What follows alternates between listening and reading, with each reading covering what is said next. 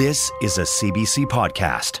We've heard about an influx of people to New Brunswick from elsewhere in Canada in the past year or so, attracted to this province by the quality of life and the low COVID numbers. Many of them bought houses sight unseen, and apparently in some cases without much research into the communities they were about to call home.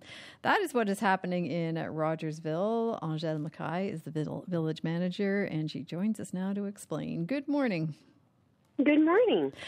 So I don't know how much you've been tracking the numbers, but how many people roughly would you say have moved to Rogersville in the last year or so?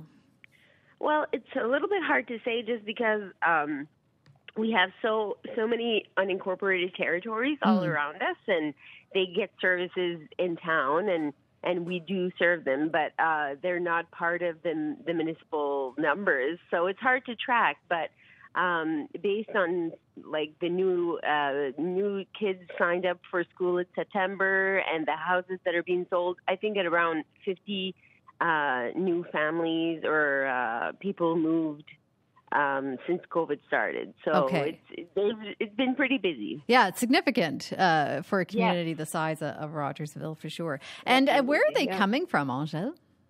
Well, they're from a little bit all over the place. We see a mix of people that are originally from Rogersville that maybe went away and decided to come back closer to their families. There's a lot of that, but there's also a lot of people coming from all over Canada and the world, really. A lot from Ontario, but a little bit from all over. So what brought them to the community, would you say? Well, I think it's the cost of living is certainly very tempting because the houses are much cheaper than a lot of the bigger cities and things like that, especially if you're coming out of province. It's also the aspect that it's a quiet community, but we have all the services you need. So we have, a pharmacy, we have restaurants, we have quite a few amenities for a small town, but with a small price tag. Right. So I think that's appealing for a lot of people for either retirement or to move in with to raise their families. So how have those newcomers reacted when they found out that Rogersville was majority Francophone? Well, I think that from people coming out of province, I think a lot of them were surprised because the province is officially bilingual. So I think a lot of people assume that, yes, we're a majority Francophone community, but we're not. The province is a different thing than small communities throughout the province. So I think they're a bit surprised that we offer all our documentation only in French because we're 91% Francophone. I think they're a bit surprised. Maybe sometimes off-put, but we do try to accommodate everyone. We welcome Anglophones and Francophones into our community, of course, but to translate all of our documents that we've had forever and going forward is logistically quite complicated. But how surprised are you that they're surprised that they were moving into a Francophone majority community?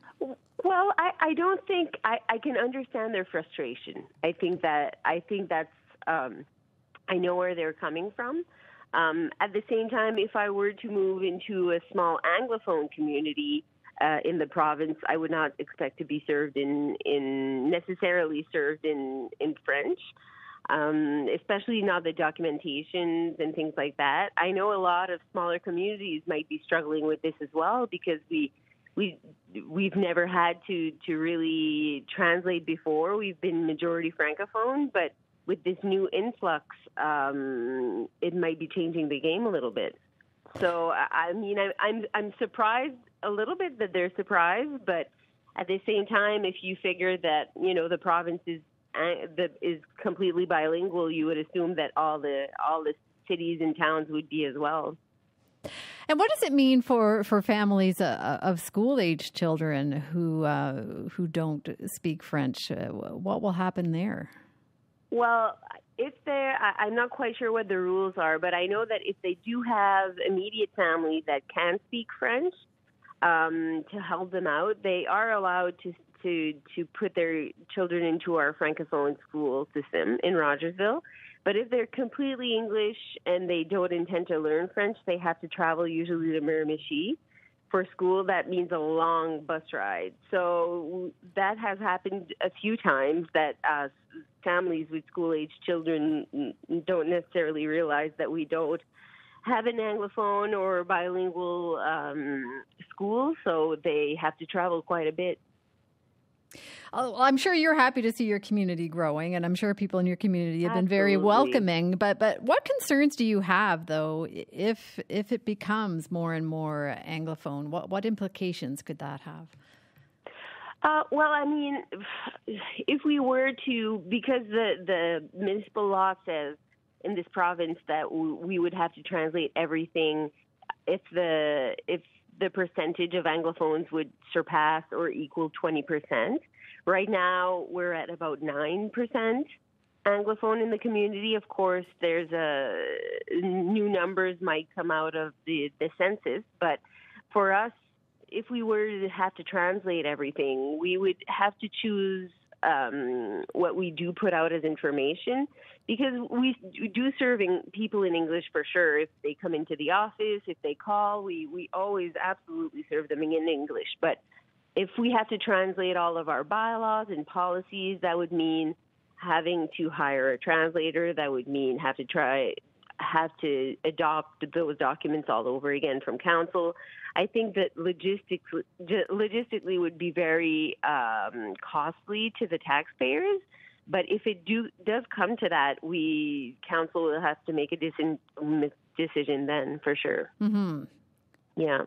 Because you'd be required to if we were required to, yes. Or if the demand from the community would be so great, Anglophones and also Francophones, if that's something they really want in the community, we would have to put a lot of resources towards translating everything. So that would be a tough decision to have to be made with council and the taxpayers as well, where there are bosses at the end of the day, and we have to allocate funds towards that. So that would be quite a big decision. We have a monthly newsletter, for example, that we print in French and we send out to even the surrounding unincorporated territories, and we make it in-house and we print it and we send it. And if you were to have to translate that into English, I'm just not sure it would be possible to be able to do it every month. So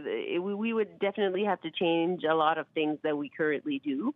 Not to say that we're not open to the idea of making changes, but it also has to come from the community. Yeah, such an interesting predicament to be in. Yeah, it's quite.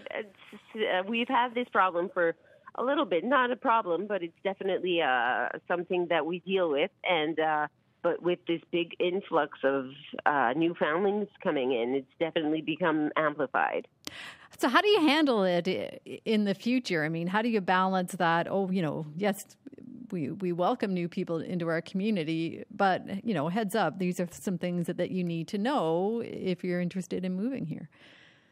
Yeah, I think and I think all throughout New Brunswick, I think we're not used to people wanting to move to New Brunswick in big carloads like this. So it was a quick change.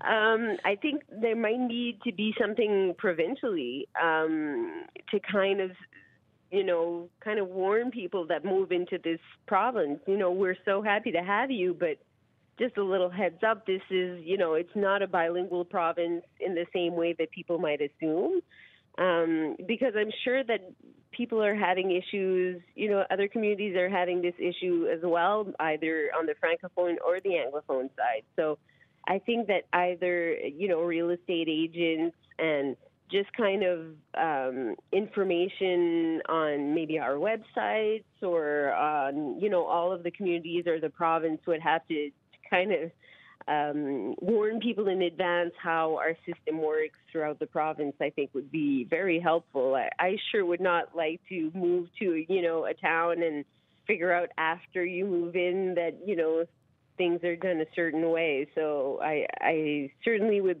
love for people to have all the information before they move.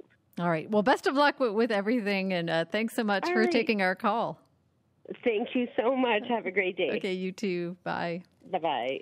For more CBC podcasts, go to cbc.ca/podcasts.